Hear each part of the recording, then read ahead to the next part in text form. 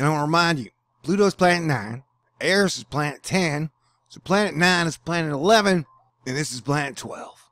Okay? There's a Thor News numerical arrangement. And you can't disprove something that you never found, right? Warning. This video finds me, Thor of Thor News, in a wild and wacky mood, so I might be acting a little weird. I don't know if you can handle that. Sweet. You've been warned. Party dance time. And action! Hit the button, baby. My friend, we cannot keep this a secret any longer. The solar system possesses an additional 9th planet. What? Where? Why, what? Come on, man, out with it. We haven't got all day to waste. There's a real planet out there still to be found. This is the most fantastic story I've ever heard. Stay cool. This is a Thor News presentation. Deal with it. Wait. Starting to see pictures, ain't you? There's something out there. Warning. This video finds me, Thor of Thor News, in a wild and wacky mood, so I might be acting a little weird.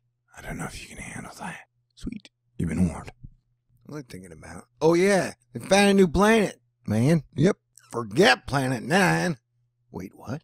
There's evidence of a 10th planet lurking at the edge of our solar system. Oh, I guess NASA didn't find it because NASA's talking about all their exoplanets they found 7 trillion light years away. They're like, hey, let's get really excited about a bunch of cool new planets that we'll never be able to get to in our life, unless stargates are real.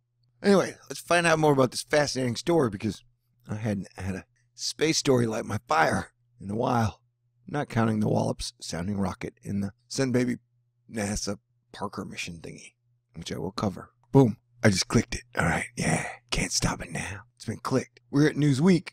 What is needed for life on another planet? Why are you even asking that question? Are you saying there's life on this planet? Newsweek? What the hell is that guy doing? Oh my God. What the? Forget Planet 9. No. I can never forget Planet 9.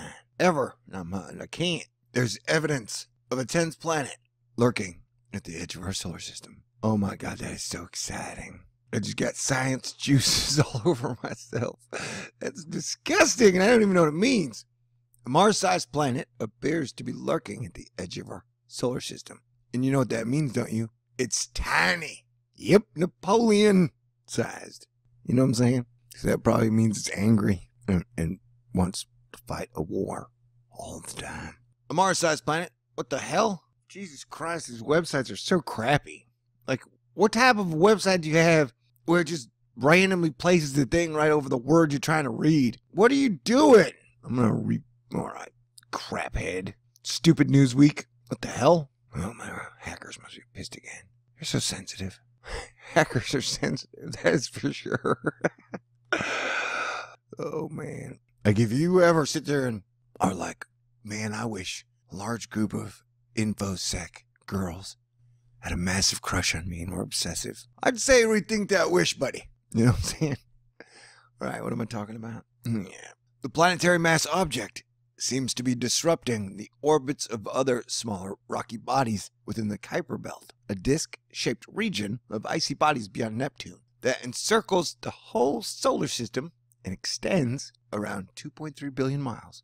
Oh my God, this is so fascinating. This planetary mass object is different from the hypothetical Planet 9. Thanks for clearing that up. That thing's supposed to be huge and on a crash course with Earth. I made that up to make this video more exciting. Oh no, now my scientific credibility is out the window. A huge object, that's what she said, believed to be orbiting the sun from the outer solar system. Evidence for this planet was announced in 2016 when scientists from Caltech, California found several objects with highly unusual orbits. And those scientists were Konstantin Batygin, and I forget the other guy's name. I can't remember it for some reason. These orbits could, however, be explained by the existence of a giant planet with a mass about 10 times that of Earth. Dun dun dun. You see, celestial objects are drawn into the orbits of larger bodies. But if that was true, how come Earth isn't pulling in all these asteroids? You know, all the asteroids that fly by Earth? How come Earth's gravity does not suck them in? You know, that's how I get caught in all relationships.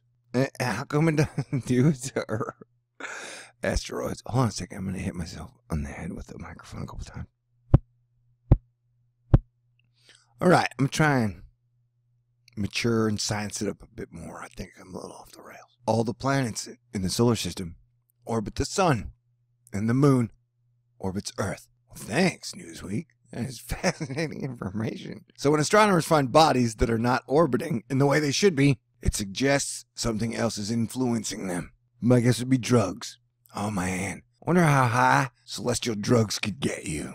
You know what I'm saying? It's like, why don't they invent a legal drug that'll make you feel good? So in those days, you're like, holy crap, life is dragging me down. Hard to deal with. So I'm going to take some feel-good drugs that's totally legal. It's almost like they made drugs that would make you feel good, and then they legalized them. It's a big scam. And then they'd go out and like make for-profit prisons to complete the circle on that giant societal scam of feeling good and criminalization. In a study, whatever. Newsweek, your web designer sucks. Flat Earth balls donkey. I don't even know what that means, and that's not an insult to flat earthers. It just sounds funny when I say it. A team of scientists presented evidence of a planetary body sitting on the edges of the Kuiper Belt. Did any of that evidence happen to include a photograph? Kat Volk and Renu Malhotra from the University of Arizona analyzed the tilt angles and orbits of over 600 Kuiper Belt objects. Wow, did humans do it? You'd think they'd have an app for that. All right, this is what Planet X is supposed to look like. You might be like, hey, they have a lot of blue on it. And I'm like, you're right, they do. You might be like, that means water. I mean, nah, because I found this thingy. It's like Mars. It shows you Mars every day. It makes it look like Mars is blue. Where is that stupid thing? I should go back. So, look, here's the Martian weather report. And you can even get it to spin. See, Mars is blue. It's the weather they're seeing. It's from April, but look, Mars looks pretty blue. So you can either have a conspiracy theory that, like, they're lying to us about Mars. Dun, dun, dun. Or it just looks blue. Let's go back to our fantastic article. What is that? Why do you stick the crap in my... I can't... How am I supposed to read an article, man? There you go. They discovered the most distant KBOs is tilted away. It should be R tilted away from the orbital plane it should be sitting on, meaning something in this region is warping their orbits. Imagine you have lots and lots of fast spinning tops, and you give each one a slight nudge, Malhotra said in a statement. If you then take a snapshot of them, you will find their spin axes will be different orientations. Wait, if we're talking about sexual orientations of these Kuiper Belt objects, then that totally changes the definition of fast spinning tops. Oh my god, did I make that joke? I did! 2 points for me, -5 points for me. But on average, they will be pointing to the local gravitational field of Earth. They found that for the KBOs that were farther out than 50 astronomical units, the average plane warps away from the one they should be on. Okay, so we have found a new planet in our solar system, in our calculators again. And I'll remind you, Pluto's planet 9, Eris is planet 10, so planet 9 is planet 11, and this is planet 12. Okay? There's Thor News numerical arrangement. You can disagree with it if you want, and then you can down thumbs me. And every time you down thumbs me, I start to cry tears out of my eyeballs, and I start to bleed out of my butt. So if you are a hater, hit that down thumbs button and make me release bodily fluids in multiple ways. The most likely explanation for our results is that there is some unseen mass. There's a joke there, but I think I've made too many inappropriate jokes already. Lead author Volk said, according to our calculations, something as massive as Mars would be needed to cause the warp that we measured. Oh, so it might even be bigger or more massive, because mass is not weight, dumbass. Volk and Malhotra calculate the Mars-sized object would sit around 60 AU. And you know what? If we had replaced the Hubble, what is that, 1995 telescope, we might be able to see this thing easy as pie. We might have found Planet 9 easy as pie. But no, like 25 years later, we still haven't replaced the Hubble. They're like, hey, don't worry, the James Webb Space Telescope is coming next year. I'm like, okay, I guess, whatever. The observed distant KBOs are concentrated in a ring about 30 astronomical units wide and would feel the gravity of such a planetary mass object over time. So hypothesizing one planetary mass to cause the observed warp is not unreasonable across the distance. Another explanation for the weird KBO's orbits would be these scientists were like, hey, if Mike Brown find a planet in his calculator and gets super famous and get organizations like Newsweek to be talking about it, maybe we can find a planet in our calculator. You know? And you can't disprove something that you never found, right? You can keep hypothesizing on it for days, months, years. Wait, that's not what that says. Another explanation for the weird KBO orbits could be that a star traveling past our solar system at some point in the past knocked them out of alignment. Oh, was it a neutron star? Once the star is gone, all the KBOs will go back to precessing around their previous plane. That would have required an extremely close passage of about 100 AU, and the warp would be erased within 10 million years, so we don't consider this a likely scenario. I was wondering, how come they don't show us the stars around us going around Sagittarius A galaxy that we were supposedly going around, or I'd like to see all the stars in motion, even in a computer-generated system. Show us how they work, but they never do that. They said the launch of the Large Synoptic Survey Telescope, a new telescope that will survey the sky, should help identify the planet if it exists. Wonderful. Commenting on the study, Andrew Coates, professor of physics and deputy director of the solar system, wow, that's a title, at UCL's Mullard Space Science Laboratory, UK, tells Newsweek, the jury is still out when it comes to working out what is causing the weird behavior of KBOs. Early last year, the alignment of the orbits of 6 objects behaving oddly was linked with a possible but yet unseen object called Planet IX, about 10 times the size of Earth. The suggestion was that it is orbiting between 200 and 1,200 to 2,000 astronomical units in the Kuiper Belt, he says. In the middle of the year, last year, computer modeling suggested that as its orbit is much further from the Sun than us, such an object could be a captured exoplanet from another star in the Milky Way some 4.5 billion years ago. Or it may be an ejected forming planetary core from our own solar system. The new paper suggests, based on a measured, statistically significant warping of the solar system's plane, that this could instead be consistent with a Mars or Earth-sized object at a much closer distance.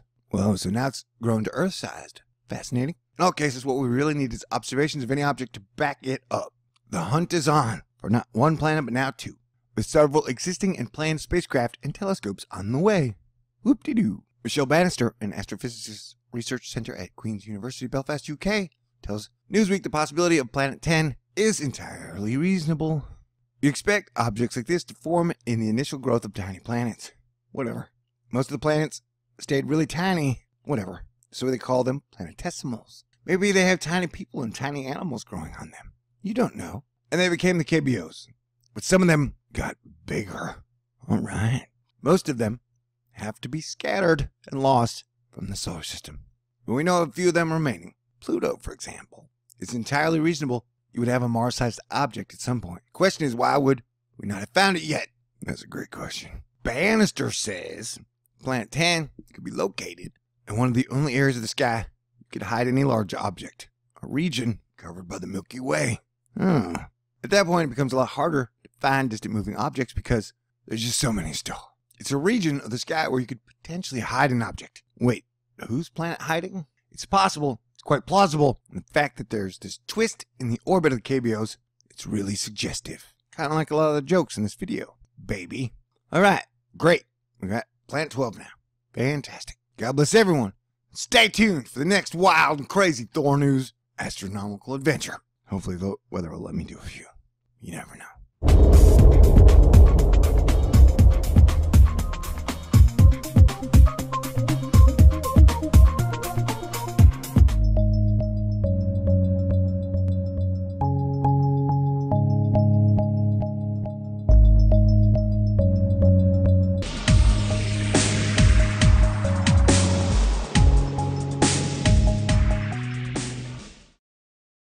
Ladies and gentlemen, this Planet X story is crazier than I am.